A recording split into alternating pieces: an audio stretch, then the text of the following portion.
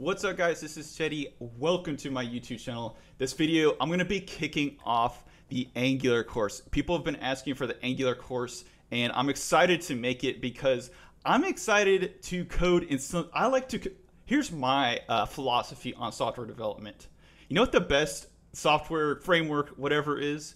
The best framework is the one that pays you, and Angular, still to this day, it's not the coolest, it's not the new, it's not the hot fuzz, it's not React.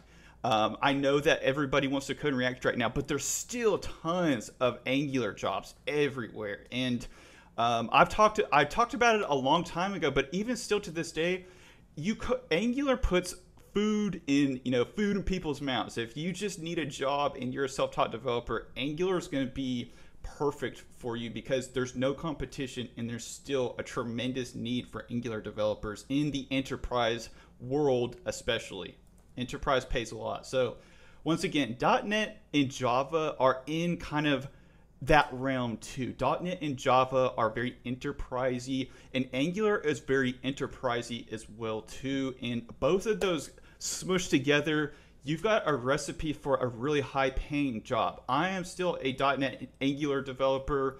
I always have kind of marketed myself as that, more .NET, but I do code in Angular too. And a year into software development, you'll be making hundreds of thousands of dollars, full benefits, really big perks, huge sign-on bonus. So, like I said, if you really want a job, Angular is kind of where you want to be in 2022. And I'll just talk about the brief history. So it used to be called AngularJS, but they changed it to Angular because they switched the whole entire language over to TypeScript. That's like the whole entire idea, about it. You really don't need to know much more than that. But AngularJS is a totally different breed of animal. And if you see AngularJS, you can instantly recognize it because it's not TypeScript. So if you see some really funky looking Angular out there on the internet, it's probably AngularJS. And this is where we kick off, where we actually install. And as we install it, I'm going to go over the Angular architecture and tell you kind of how all of this stuff is smushed together. So what you want to do is, if you haven't already, and I'm assuming you're probably a web developer and you know how to work the internet. So if you know how to do those things, just go to Node and install whichever operating system that you need. So if you're on a Mac, install Mac. You get the picture. We don't need to talk about that. The next thing that we need to do, and this kind of gets a little bit involved, and I'm using VS Code. Feel free to use WebStorm. Feel free to use Visual Studio if you want to, but I'm going to be ripping it up on Visual Studio Code. And I'm also going to be showing you all the extensions that I use and all of the things that are going to make your life a lot easier. So let's see, getting a little out of breath here. I'm just going to try and sit here and catch my breath for a second. So first, what we need to do is we need to type this into the command line. And I think I already have TypeScript installed. So if you don't, make sure you also install TypeScript as well. And while I'm here, let's go ahead, let's type in, see what version of npm that we have.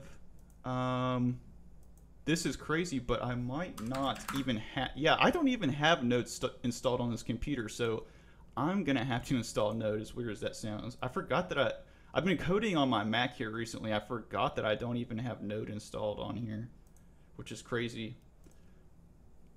And I've also been out of the JavaScript world so long that, once again, I just didn't install Node. It's pretty sweet.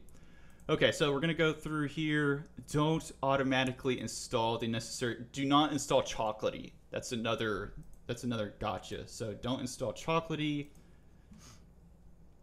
Then let's go over here, and I'm actually gonna have to close down Visual Studio Code because if you don't, it will not show up in the command line. So we're gonna go here. Go ahead, click the finish button. And that should be it. Okay, so now Node is installed. Now what we need to do is we actually need to install Angular. And once you have Node installed, you have this thing called npm. Once again, I'm sure you understand what npm is if you are watching a Angular tutorial, but what we need to install globally is the Angular CLI. And I believe that TypeScript will be included as well in this, but might not. So we might have to actually go back and install TypeScript. Okay, so TypeScript is installed. Now what we need to do is we need to post this command right here. And if you're actually wondering like what I am looking at, because I'm actually following this tutorial, I'm going through the docs, and it says here that you want to, and I've actually encountered this before, if you're in PowerShell, which is Windows, you want to execute this right here, or else you're going to get some errors. So we'll go ahead, do that. Now what we need to do is we actually need to create the folder. And I'm actually, if you're already in a folder for another project, you probably want to exit out of it, but I am going to ls here, and I'm going to cd, and I just have a folder for dummy projects and YouTube projects, and I'm just going to cd into regular projects. Once we actually do that, what we want to do is we want to type in ng. And I honestly, I do not know why they call it ng, but that's what they do. And we are just going to call this my app, because this isn't going to be a real app yet. What this is going to be is just a little playground so that I can show you how all of this stuff works. And I say yes, just give Google some analytics. They're probably harvesting all of my data and having people steal my credit cards, but whatever. We'll worry about that later. Okay. All right. So what we want, just regular CSS. We don't need Sass or less. If you want that, please click that. And then what's going to happen is it's going to install pretty much a whole data center worth of data onto our computers, and it's going to take a really long time. And in the meantime, I am going to stop first. I'm going to pause the video. I'm going to go take a break real quick and get some water. My voice is getting raspy, and I will see you guys once this thing is installed. Okay, so now let's talk a little bit of architecture. I promised you guys I was going to talk about architecture. Let's start off with modules. Modules are probably the biggest way to group code. If you were to create another module, you would do it for maybe like an admin or a dashboard or maybe some type of really big feature. And the biggest reason that we have modules, and there's like node modules, and those are totally different, but within the context of Angular, you have modules when you would have maybe like a dashboard. So within our app, we would have next to it, we would have a dashboard, and you can tell these modules by the app.ts module. The app.ts module is what's going to create this. And when you create your very own module of your own, what you're going to do is come in here and you're going to do a type of configuration to do it, but we're going to save that for another video. We're just concerned about the high level overview. And then lazy loading. So obviously an admin dashboard is a totally different feature from like the actual app dashboard. So what it's going to do is it's going to load them separately. So if the app is just loaded, it's not going to load the admin, and that saves up a lot of processing power and makes it so that your app is a lot faster.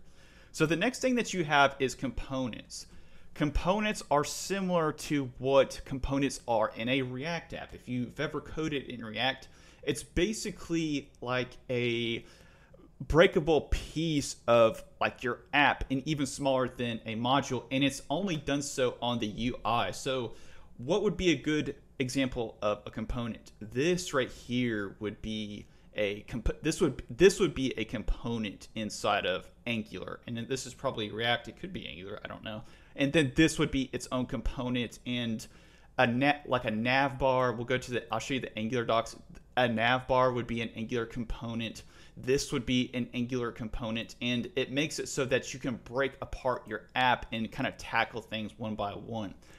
It also has a one-way data flow, which we'll talk about in the next video after this one. Also, immutable state. That's a very big term that you're going to hear a lot in Angular, and something that we will talk about, but just for a brief overview. So directives. whenever you see an if statement, and maybe I can actually find one here in Angular. No, I don't think that there actually is one in here right now, but directives are going to be pretty much ng if. So you'll see this, you'll see ng if, now ng if, and then you would have a closing tag, and if ng if is equal to true, then that's going to be a directive. And that's pretty much the gist of directives. There's also ng model, and this is how you actually tap into the lower parts of the DOM. So normally whenever you are controlling the DOM in JavaScript, you're going to have to worry about kind of doing low level stuff, but Angular abstracts all of that away and makes it so that you don't have to interact with any of that stuff. Hence why people are starting to want to be more in Angular and React these days, as opposed to just regular JavaScript. It's a lot more abstracted. So pipes are going to allow you to do very simple things like turn a actual ISO date, like a very long string date that you would see in like maybe in a database somewhere, and let you turn it into like a really readable string like March 3rd, 2022. Services, this is probably the most important part. Services are what are going to allow you to get data from an API. Services also follow a repository pattern, which is a big reason why people tend to love Angular and .NET and in Java. People love the service pattern. I'm a huge fan of it, and it's really easy to switch back and forth in between these two patterns if you're a .NET or a Java developer. Angular router. React router is totally separate in React, but in Angular, it's already built in and it's already part of the actual architecture. Super powerful, a great way to be able to control your web page and do authorization and prevent people from going to web pages and have a lot of more control over your app. And that's pretty much the gist of it. So if you guys enjoyed this introduction and you're ready for the next part of the course, make sure to hit that like button, make sure to hit that subscribe button. And as always, thank you for watching.